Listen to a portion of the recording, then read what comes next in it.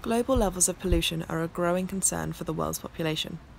In first world countries, green spaces are adapting to the city infrastructures around them.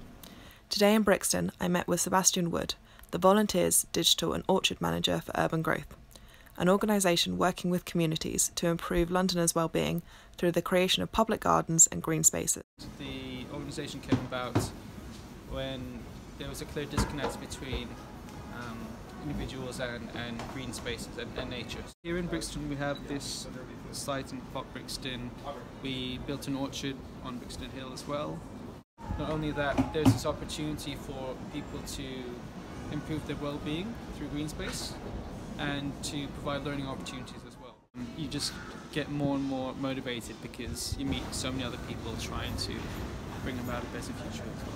After going to some talks recently, we need to get to the stage where 10 years ago it was sort of unheard of to remove a lane of traffic or cars and instead put a lane for bicycles.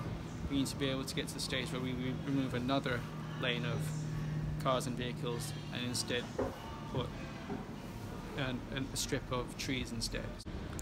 Urban garden projects help fight against the rising level of pollution and toxicity in the city. The symbiosis of urban living and nature assists the battle against the damaging impact of pollutants in the air upon one's health.